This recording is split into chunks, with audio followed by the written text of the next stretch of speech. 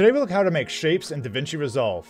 You can put circles, rectangles, triangles, and any other type of shapes in your videos. I'm here in Davinci Resolve and I've created a basic project. I added some footage of a hot air balloon to our timeline. I put it there just to have a background, but you don't actually need any video in your project at all. Now you might be expecting there to be some tool where you can just draw shapes over your video here, but that's not quite how Davinci Resolve works. Rather, there's a separate tool called Fusion. It has tons of graphics features you can add to your videos. In fact, many people get kind of overwhelmed with it. But don't worry, we'll go through it step by step in this video. The first thing we need to do is add a Fusion composition to our timeline. I can do that by selecting the Effects tab up here, Effects. And I'll make sure I'm selected at the top level toolbox, and I'll search for Fusion composition. I'll type Fusion Comp, that should find it. Again, make sure you're at this top level at the toolbox, and I'll drag the Fusion composition down here. Now if I play my video here, you can see it's just a black overlay, not too interesting yet. What we want to do is work on this Fusion composition on the Fusion tab. So make sure you select that clip here, and then click this button down here that says Fusion. So I'll click this, and now you can see we're on a different workspace. If you haven't used this interface before, this exercise of making a simple shape is a great way to get started. So up here we have our viewers. For convenience, they give us the option to have 2 viewers. I'm just going to switch it to 1 for now, so I'll click this box here. This is single viewer. So now it's just 1 viewer. If you want to go back to 2 viewers, just click the double rectangles here. Later I'll show you the benefit of using multiple viewers, but for now we'll just use 1. Down here we have our nodes. Fusion uses a node-based framework. This is different than a layer-based framework you may have used in other programs. While nodes may seem a little confusing at first, it's actually a much more powerful way of working than just stacking layers on top of each other. Right now we just have one node called Media Out, and this is going to be the output of our Fusion composition. There are 2 main ways to create shapes in Davinci Resolve. The first is the mask method, and the second is the shape method. I'll show you both methods in this video. Let's start with the mask method. It's a little bit older, but still used a lot. So I'll start by adding a background node to our flow. I can add a background node by clicking this button here, background. So I'll click this, and it adds it into my composition. This gray box is the output of my background, so I'll click and drag it into the media out. I'll let go, and I can see we're actually putting something on the screen. Now with my background node selected, I have the inspector tab over here. You may have used the inspector tab in the edit page as well. It's the way you can modify the properties of what you have selected. So right now we're looking at our background node, and the reason it's black is because black is selected right here. Let's make it something more interesting. I'll click this. I'll select something like yellow. Don't forget to drag this part up here. And I'll click OK. So now we have a yellow background. Now I'll go back to the edit page. I'll click this button down here, edit. And I can see if I play my video, our Fusion composition is just a yellow background. So again, not terribly interesting, but that's the most basic thing you can basically do. Let's go back to Fusion. Now in general, the way this method works is that we've created this solid background here, and we're going to mask out our shape. Up here on the toolbar, we have some basic shapes, rectangle, ellipse, and a polygon. Let me show you how to get a more complete list of shapes. Here I can click the Effects button. I can expand Tools. I'll scroll down, and I'll select Mask. And now this is my full range of options here. You can see some of the familiar ones, ellipse, polygon, rectangle, but then you see some other ones too, triangle, B-spline.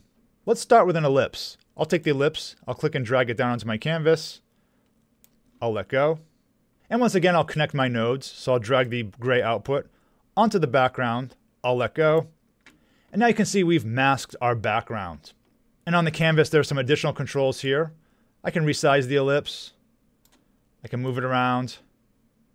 All sorts of things. So let's go back to my Edit tab now. And you can see this is what it looks like. I'll play it here, and you can see our Fusion composition is just a yellow circle. Let's go back to the Fusion tab. So these nodes are flowing in the direction of the arrows, but the position of the nodes on the canvas doesn't actually matter. So if I move them around like this, it's actually the same exact thing. The arrows are flowing this way. The color of the arrows and the color of the inputs does matter, but the way they're organized on the screen does not. However, I think it's a good practice to keep things organized, so I'm just going to make it go from left to right. I'll just drag them like this, and I think this is just easier to visualize. Let's look at making a rectangle instead. I could click and drag the rectangle down here. I could also search for the rectangle, and you can search by holding Shift and pressing spacebar. And I could type rectangle, There it is. I'll select it, and I'll click Add. And it's added onto my canvas. So I'll disconnect the ellipse. I'll just click on this line here to break it.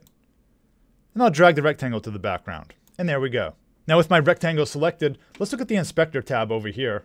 You can see there's all sorts of options for modifying my shape. I can change the softness of the edge to give it a little bit of a blur. I could invert it, like that. I could also make an outline. So I'll click off the solid here. That initially makes it invisible, but you can increase the border width to give it an outline like that. And there's many other options down here you can explore. Just remember that if you want to change the color, you have to go back to the background node and then change the color over here. Let's also look at how to create a custom shape. So I'll disconnect this here. And the custom shape is going to be a polygon. So there's many ways we can get the polygon there, but I'll just click this polygon here. Now with the polygon node selected, I can actually click and drag my shape. I'll hook up the polygon to the background, and here we have our custom shape. I can drag the points around. There's many other options up here you can do with the polygon, and you can explore those as you like. So this is our custom polygon here. So that was the mask method. Let's look at our second technique, the shape method. I've reset my workspace here. Let's look at our effects tab again, so effects. And if I expand the tools, if I scroll down, you'll see this section called shape. So let's click on that. And this has lots of cool options for shapes. So if I scroll down, you can see an n-gon, that's like hexagons and octagons. Other polygons, once again rectangles, stars. Let's try adding a star. So I'll click on a star, I'll drag it over to my canvas. And now I'll try to connect it to my media out. So I'll click this and I'll drag. And nothing is happening. The reason this isn't working is because the output of these nodes are vectors. And our media out is expecting a bitmap. So we need something to convert our vectors to a bitmap. And that is what the sRender node does. It's actually right above my star here, sRender, so I'll click and drag this over. And I'll connect all of these together. So I'll drag the sRender to the media out. Then I'll drag the star into the sRender. And now you can see the output here. So if I click on the star, on the inspection tab we have all sorts of additional options. I can increase the points, change the depth. If I go to the style tab, I can even change the color. So I'll click this here, and I'll change the color. And we have our final result here. So just keep in mind that when you use these S shapes, you need to put an sRender between them and your media out. Now let's look at how we can add multiple shapes to one composition. I'll resize my star, move it to the side. Maybe I want an ellipse over here in the corner too. S-ellipse, I'll drag this in. Now for the ellipse, we also need an sRender object. So I'll drag this over here. Let's connect them. Now you may think you can just put the output into the media out. Let's try that. But if I click and drag, it's not working. What we need to do here is use a merge node, specifically an S-merge node. And once again, conveniently, it's in our shapes section here, S-merge. So let's drag this down here. So we actually merge our shapes before we put them into the sRender. So let's delete this. Bring my merge node over here. Let's drag the ellipse into it. I'll disconnect the star. And I'll drag it into the merge node here. And I'll connect my merge node to the render. And let me organize my nodes just so it's easy to see. And here we have our result. If I wanted to modify the ellipse, I could just click on it, reposition it down here. Maybe want it to be an outline. I'll unclick solid, increase the border width. So this is the flow of our nodes like this. I can also add another shape. Let's try adding an n-gon. Drag this here, connect it. I'll resize it, reposition it. Maybe want the color to be blue. Let's make this one like that.